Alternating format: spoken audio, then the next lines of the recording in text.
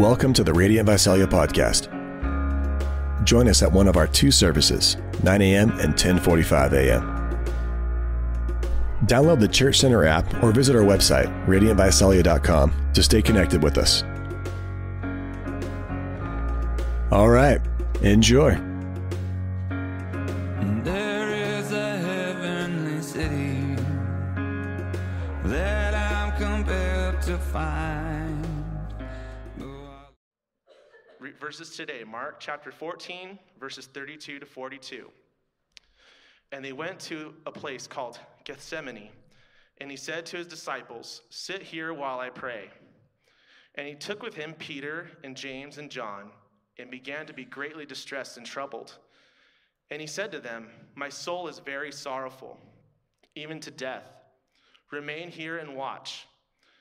And going a little farther, he fell on the ground and prayed that, if it were possible, the hour might pass from him. And he said, "Abba, Father, all things are possible for you. Remove this cup from me, yet not what I will, but what you will."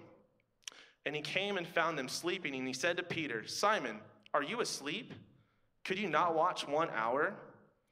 Watch and pray that you may not enter into temptation.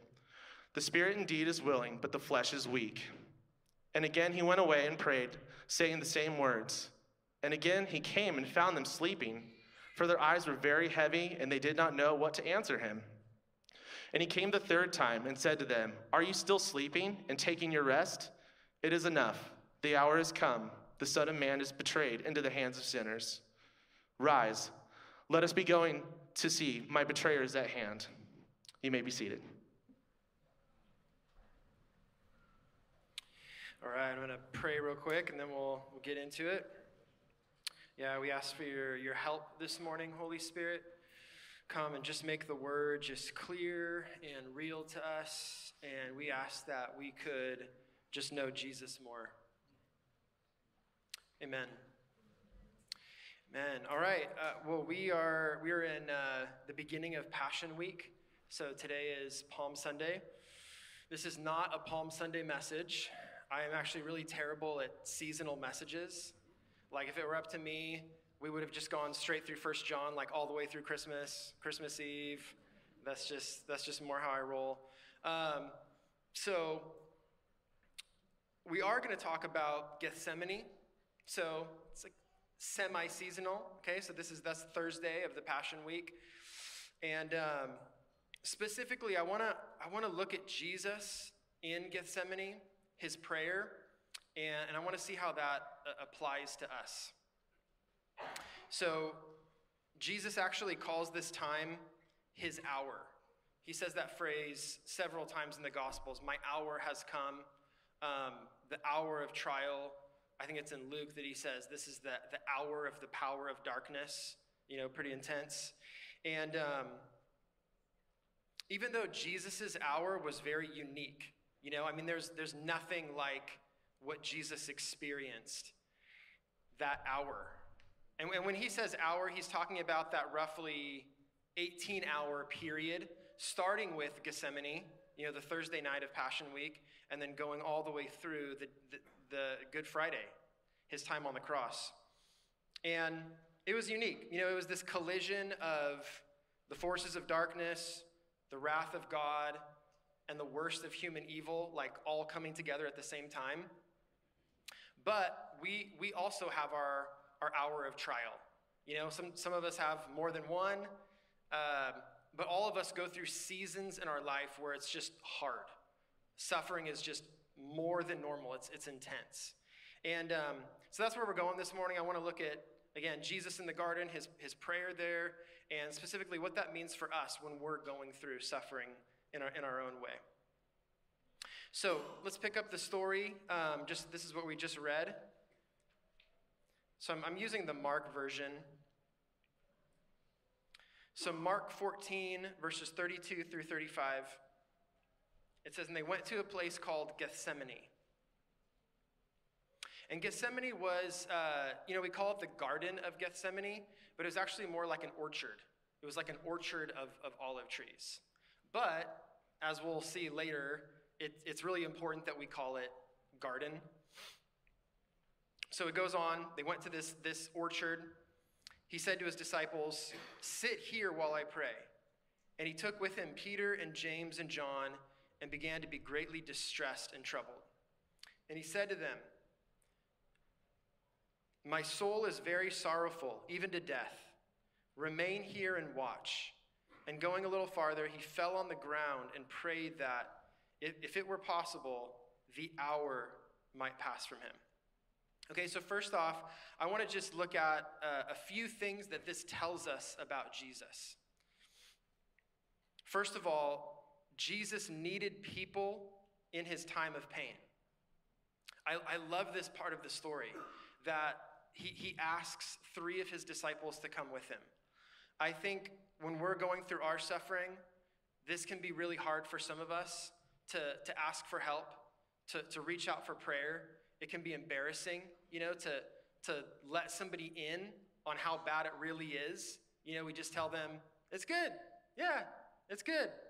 Jesus invited these 3 disciples in, and he invited them into the moment as well. Not just like, I think sometimes it can be a cop-out to like, "Oh yeah, I had a hard time a few years ago, and then I got through it. Everything's going good now."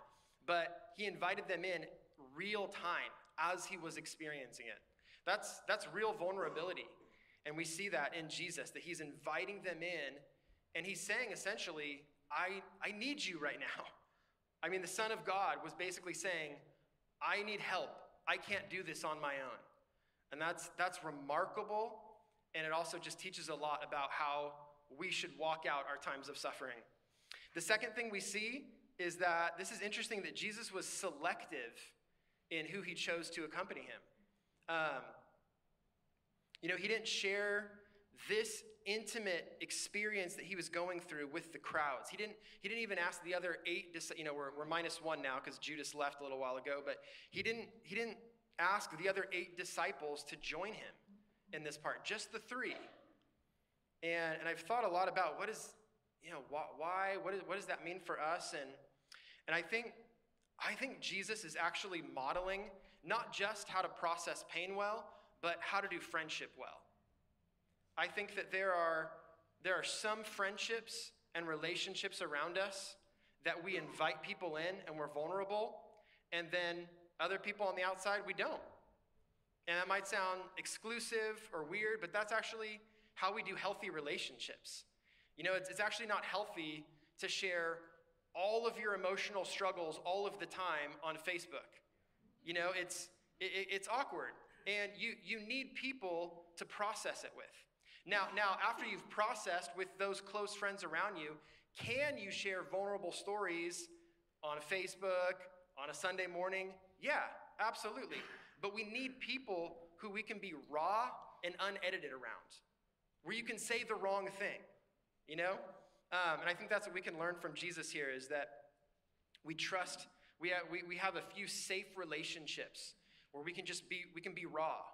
We can be wrong if we need to be wrong, but we can just be honest with him. The third thing that we see about Jesus in this little section is that he wasn't immune to sadness or depression. Okay, so it says he began to be greatly distressed and troubled, and then he says, "My soul is very sorrowful, even unto death." I like Frederick Bruner's paraphrase of that last part. He says, "I feel so bad that I could die." That's basically what Jesus was saying. I feel so bad that I could die. The Greek is even more interesting here, that greatly distressed, it means to be terrified, alarmed, or amazed. And then troubled can also mean great distress or anguish or depressed. So remember, Jesus was all of these things. Jesus was terrified, alarmed, depressed. Confusion seemed to have been part of it. We looked at this passage a little bit in Gap Year this last week. I was trying to steal insights from them for my sermon. And there was a lot. Something that Ella Mowry said that I really appreciated. We got to this part, and she said, "I feel like I can relate to Jesus more when I see him go through this, when we see the pain he's going through." Jesus experienced the full range of human emotion. This is not the Prozac Jesus. This is not, I used to grow up watching Jesus of Nazareth, and I watched a clip of it this week. I was like, is my childhood memory correct? And it was a little bit better than I remember as an 8-year-old. But I remember just thinking, this Jesus has no emotion. Like, he just says everything in clipped phrases, like stopping and starting every few seconds, just staring at people, long, awkward stares, those like very non-Jewish piercing blue eyes that he has in that movie. I mean, that's what I grew up with. And later, as I realized that he actually was full of joy, sometimes full of sorrow, full of laughter, it really stunned me. It really attracted me to Jesus. Here's just a little sampling. Psalm 45 said of the coming Messiah, "You have loved righteousness and hated wickedness. Therefore, God, your God, has anointed you with the oil of gladness beyond your companions." Translation, Jesus was the happiest man around. Now, at the same time, here's another prophecy about the Messiah. Okay, so Jesus wasn't just like happy Mr. Jokes, like clowning around all the time. Like we have Isaiah 53 that says, "He was despised and rejected by men, a man of sorrows and acquainted with grief. And as one from whom men hide their faces, he was despised, and we esteemed him not." And I heard one preacher a while ago kind of downplay this and say, he was only acquainted with grief, but he had the oil of gladness more than anyone, so really he was just like happy all the time. And it's like, no, that's not really what a man of sorrows means. And so the point is that Jesus went deep in all of the human emotions in the best and most holy and most attractive way possible. He was the most joyful person, but he also experienced a depth of sorrow that few people around him did. This is what it meant for Jesus to be fully human while also being fully God. I love, this might be my favorite part of my sermon this morning, just looking at Jesus, like just meditating on who he was and who he is still today. What does it mean that he's God and sinless, but also that he's completely human? I agree with Ella. I do feel like I can relate to him more, and I love him more because of these things. I want to share this quote. I shared it last year, but I want to share it again. This is from Dorothy Sayers. She says, "Whatever reason God chose to make man as he is, limited and suffering and subject to sorrows and death, he had the honesty and the courage to take his own medicine. Whatever game he is playing with his creation, he has kept his own rules and played fair. He can exact nothing from man that he has not exacted from himself. He has himself gone through the whole of human experience, from the trivial irritations of family life and the cramping restrictions of hard work and lack of money to the worst horrors of pain and humiliation, defeat, despair, and death. When he was a man, he played the man. He was born in poverty and died in disgrace and thought it well worthwhile." I love that. So how did Jesus get through his hour of trial? How did he get through the depression, the fear, the confusion that he was experiencing and sharing with his disciples in that moment?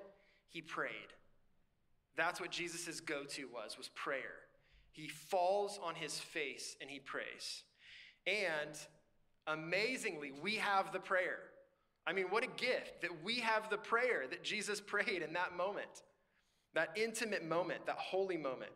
So here it is.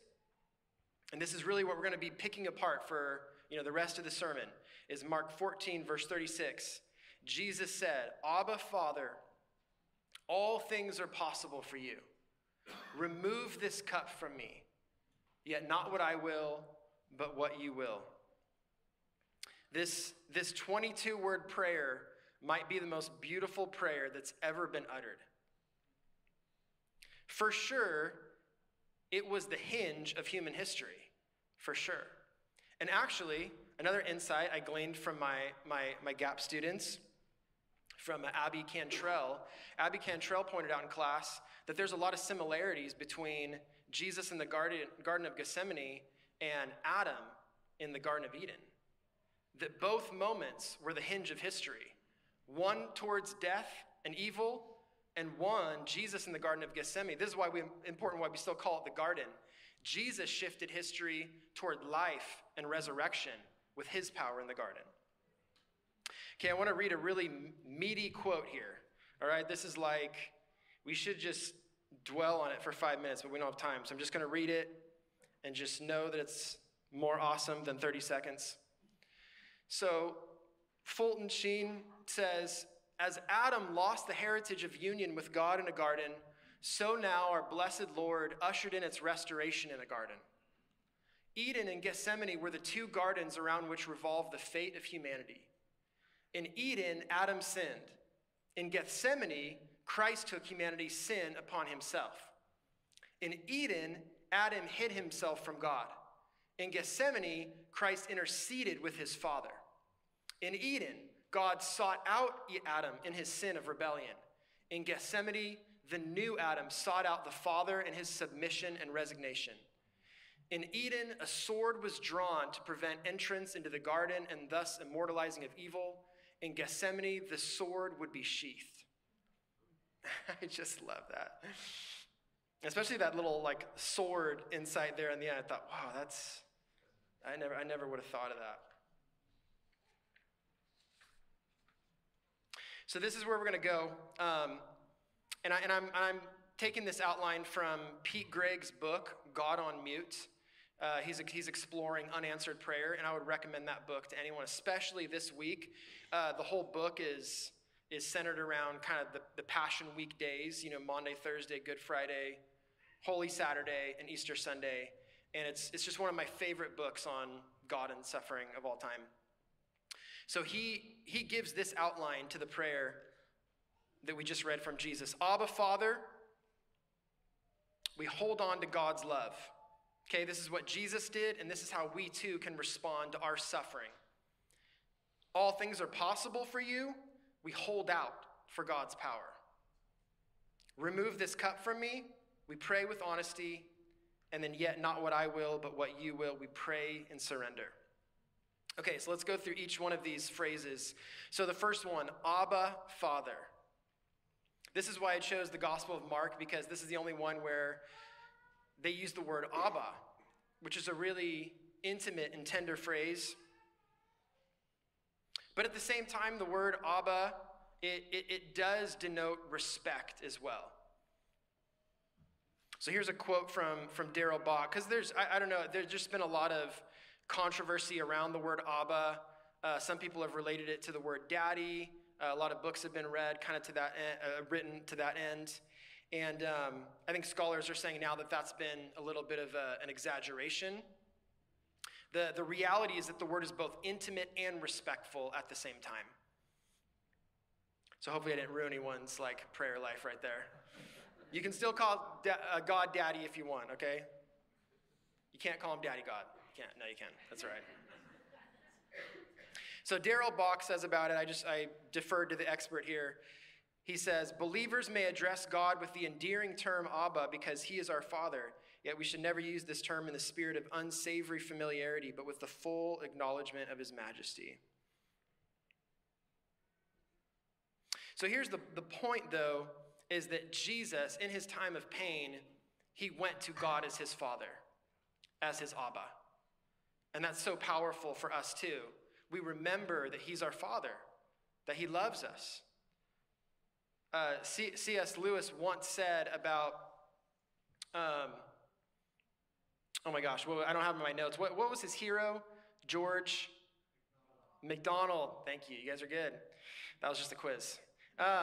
C.S. Lewis once said about George MacDonald that he understood that fatherhood was at the core of the universe. And I think that's especially true of the fatherhood of God. It is literally at the core of the universe. And so in his time of suffering, Jesus went there. He said, you're my Abba. You love me. And so that's what we do. We remind ourselves, okay, even though this awful thing is happening, even though I'm confused, I'm anxious, I'm in pain, God loves me. 1 John 4:16 and 17. I have the Amplified because it brings these words out. It says, we have come to know by personal observation and experience, is what that word means, and have believed with deep, consistent faith the love which God has for us. God is love. And so we experience it. We rely on it. We stand on that in times of suffering. God is my Abba, and he loves me. No matter what circumstances or emotions say, he loves me right now. Okay, the next line, Jesus then went on to pray, all things are possible for you. So this gets into the genius of this prayer. So not only does Jesus acknowledge that he's Abba, he's the God of love, but he's also the Almighty, the God of power. And it just so happens that these are the two hardest facets of God to hold on to when we experience or witness great suffering in the world. We want to diminish one or the other. And in fact, that's what theodicies are all. Theodicy is a theological word for trying to solve the problem of pain and suffering with the existence of God in the world.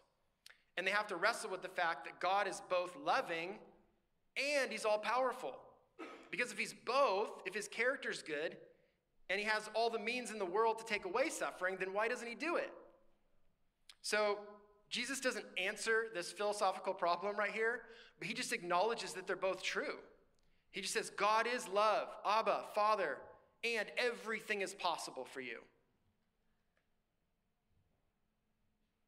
This is important for us to hold on to, that God is fully able and often does produce miracles when we ask him to. Here's a couple examples that have been meaningful to me.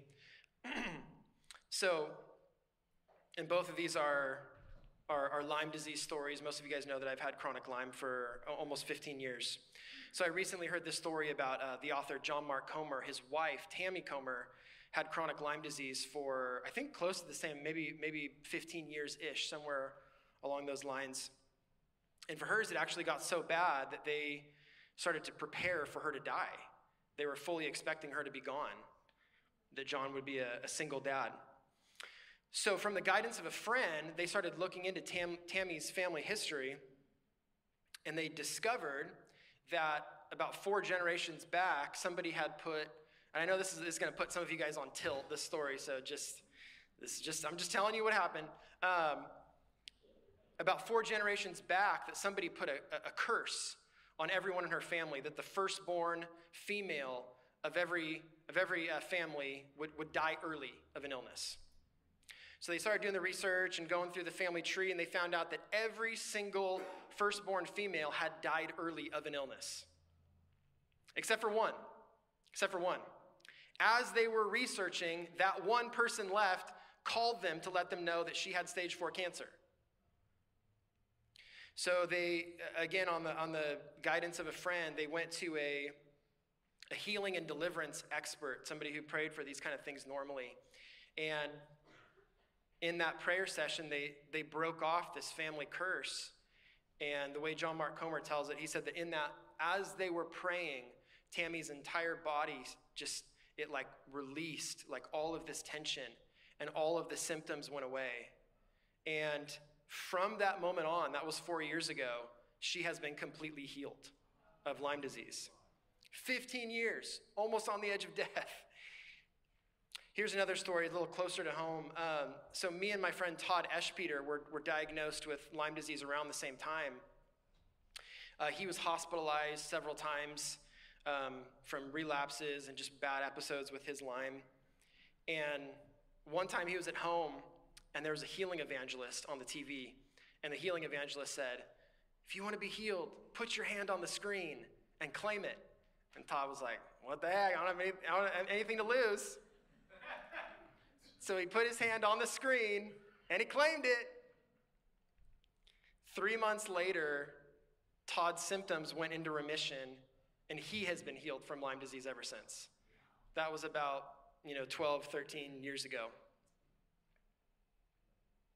I'm not advocating for every healing evangelist in the world right now, let it be known. I'm just, again, telling you the story of what happened. The point is that all things are possible with God. His name is above the name of every disease, illness. His name is above death itself. All things are possible with him. Okay, here's the next part of his prayer. He says, this is the most mysterious and incredible part of the whole prayer. He says, remove this cup from me. Okay, first, what is the cup? All right, we have to figure this out. Ancient sources often use the word cup metaphorically as suffering or even death in someone's life. So you could think of Socrates, was given the cup of poison, and that's how he died. Jesus himself used it in Matthew 20 when he said, are you able to drink the cup that I'm about to drink? So it stands for suffering. But for Jesus specifically, we know that it was more than just suffering. Many times in the Hebrew prophets, they would talk about God's wrath as being offered out in a cup to the nations. And then the nations or the individual, whoever, would drink this cup, and they would stagger and then perish. And so this cup, this frothing cup, was the picture of God's judgment and the picture of his wrath. This was what Jesus was drinking. Physical suffering for sure. But personally, my opinion is that Jesus was not shrinking back in fear at the physical suffering of the cross. I say that because many martyrs later on in history would die gruesome deaths, and they'd be empowered by the Spirit to have, at least according to the stories, have peace and joy mostly to the very end. It was the cup of God's wrath that made Jesus draw back. It was him bearing the sins of the world that caused him to waver in fear and tremble in that moment in the garden. How can he ask to avoid it? How is that okay?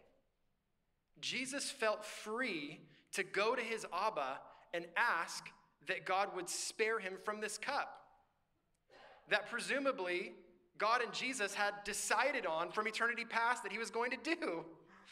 I mean, it boggles the mind that he had been preaching to his disciples for weeks that he was going to the cross to do this very thing. And then in the moment, he says, is there any other way? Here's a quote from Frederick Bruner, because I didn't know what to make of this. And so I love what he had to say about it. He said, we can only reverently guess what was going through Jesus' mind. Does this cup mean this particular cup of death by crucifixion? And so is Jesus asking his Father if he might possibly fulfill God's plan by some other death? Or is Jesus asking whether there might be a postponement? And why does Jesus want this cup removed at all? Is the answer as simple as human shrinking from death, or is it as deep as horror before God's awful judgment? The moment we are sure we know why, because of Bible verses here or there, all of them surely true enough in their own way, we are probably in danger of presumption. That's the part that comforted me a little bit, because I just thought, I don't know what to make of this prayer. And what he's saying is that there's a mystery. All the text allows us to know is that if at all possible, Jesus wants out, and we are asked to honor the mystery of the request. What's so beautiful is that this gives us permission to pray the same way in our own times of suffering. We can be honest with God.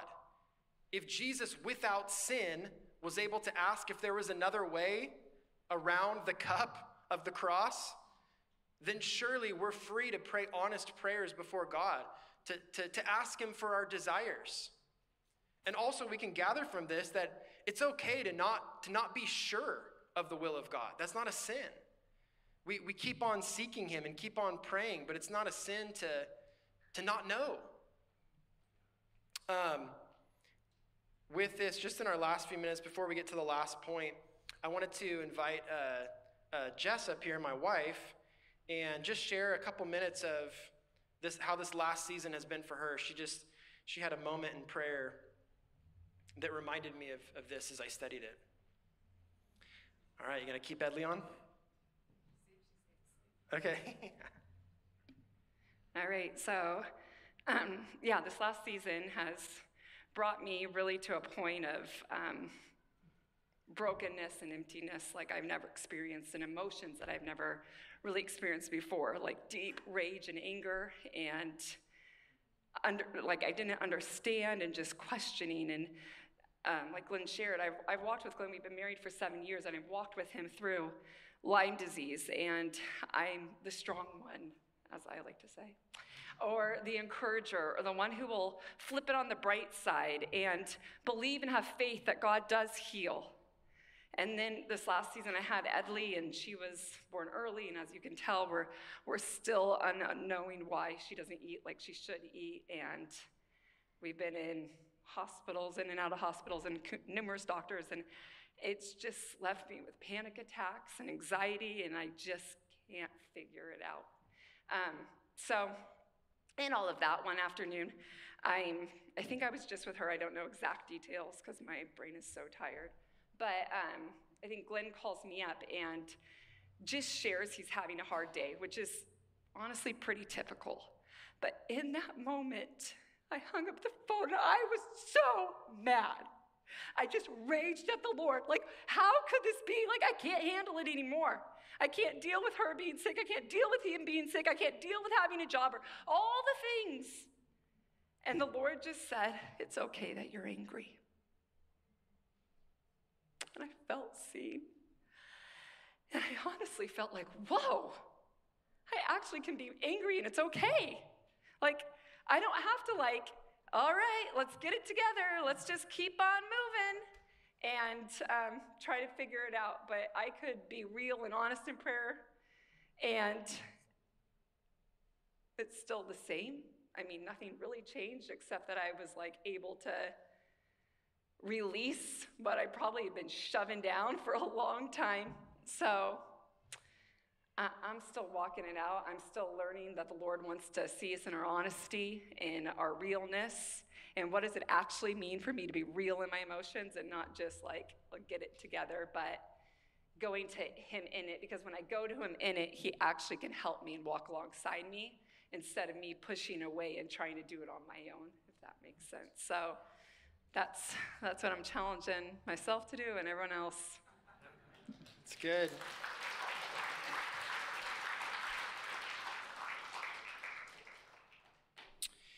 All right.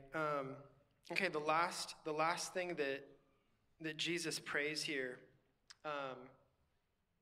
he ends with, "Yet not what I will, but what you will." So this is after his honest prayer. This is his surrendering prayer, and this is so many of the Psalms, right? The Psalms are just gut level honest, but then David or whoever, they end with the truth, with what they know to be true about God. And Jesus does the same. He says, okay, this is what I want. I prayed my desires honestly, but at the end of the day, it's your will that I want, God. I think surrendering prayer might be the most underrated form of prayer. And it doesn't mean apathy. It doesn't mean resignation. It doesn't mean that we don't war spiritually. It doesn't mean any of those things. It means that after we war spiritually, after we wrestle like Jacob did, we go back to the character of God. And so Jesus' prayer begins and ends with the good character of God. With Abba, Father, all things are possible with you. And then he ends with, I trust you. I trust that your will is good. What happens on the other side of this prayer? What happens on the other side of this prayer is amazing. From this point on, Jesus doesn't falter again. He goes boldly and bravely to crucifixion and the cup of God's wrath. Whatever transpired in this prayer between Jesus and God the Father, it strengthened him so much that he was able to face a level of suffering that none of us have ever faced before. I want to end with Hebrews 12, verses 2 through 3. This, in other words, is what Jesus was enabled to do from his prayer in Gethsemane. Where am I starting? Where's for the joy? There it is. Okay. For the joy set before him, he endured the cross. We just read about how he was distressed and depressed, but after this moment, he's able to put joy before him. He endured the cross, scorning its shame, and sat down at the right hand of the throne of God. Consider him who endured such opposition from sinners, so that you will not grow weary and lose heart. This is what we're doing today. We're considering the one who endured such opposition, so in our suffering, we won't be weary. And we know that Jesus rose from the dead. We know that he's going to bring in an age of peace and righteousness.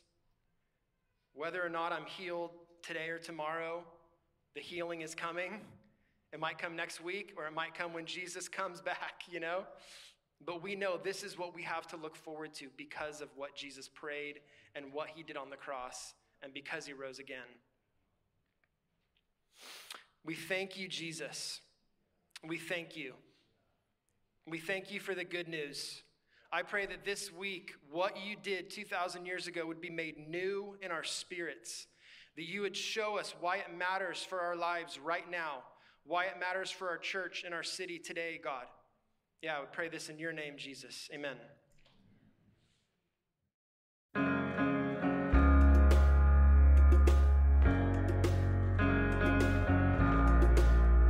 Thanks for listening. We want to be a resource for you as you walk with Jesus. So please connect with us at radiantvisalia.com. Until next time.